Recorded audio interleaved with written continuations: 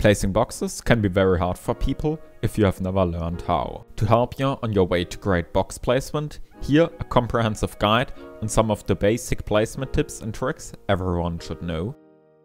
The first trick is the most basic one: how do you place a large box into a corner?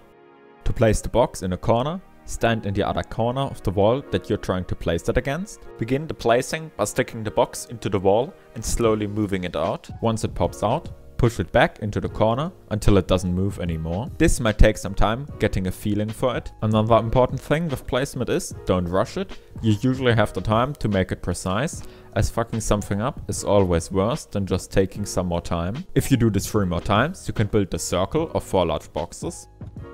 Next we get into something that many people probably won't even know is possible. Have a triangle that you will later want your TC in. Place the TC flat against the wall and about 2 centimeters or 1 inch away from this line. Now, if you step back and place a furnace deep into this corner, you will be able to place a window in front. When starting off the wipe, the builder won't always be the first one at building spot. For this to not be a problem, being able to place the TC correctly is very important. Let's say this will be your TC room. Stand in either back corner of the loot room and look to the other one. There you will place your TC, move your mouse and push it against the back wall, then move to the side to move the TC partly into the side wall. As you can see, it's perfectly into the corner, leaving you with as much space as possible. When placing a workbench against the wall, something that I like to do is add an extra campfire to the wall to not waste any space, but you aren't to place it here.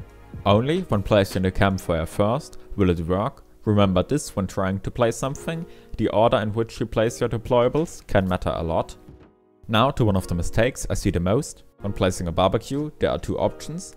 Either with the lid opening towards the thing you're trying to place it against, or away from it, like this. When looking at it from the side, you can clearly see the difference. When the lid opens away, there is way less of a gap, meaning more space. This is not how it's supposed to look, as the lid opens towards the wall.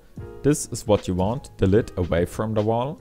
Especially solos and duos often struggle getting enough low grade, as they often don't have a compound. A refinery can be very risky. But for this you can simply add a small add-on to your base in the form of either a square like this with 2 walls and a door, or 2 triangles depending on the base design. I would usually leave these foundations uncovered, but upgrade it to metal, as this will make soft setting them pretty hard, but not cost you a lot of extra resources for the extra walls.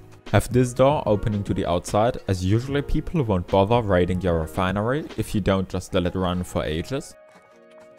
Now to furnaces. In all square bases, or bases that don't have any possibilities for usable honeycomb, placing 8 furnaces like this into 1 square can be very helpful to give enough smelting capabilities. For placement, begin by placing 2 furnaces in each corner, then 1 in the center. Repeat with 2 furnaces into these corners, and then 1 in between, and then 2 more into the corners. At the end you have 8 furnaces in a 1x1, which are non-accessible from the outside.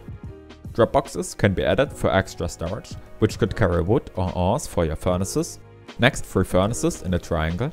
This is a very simple one. The first one goes into the corner, away from where you want to access them from, and then simply the other 2 mirrored into the corners the furnace makes with the other walls. If you place them before the window, for example, you will be able to place extra Dropboxes for storage here as well.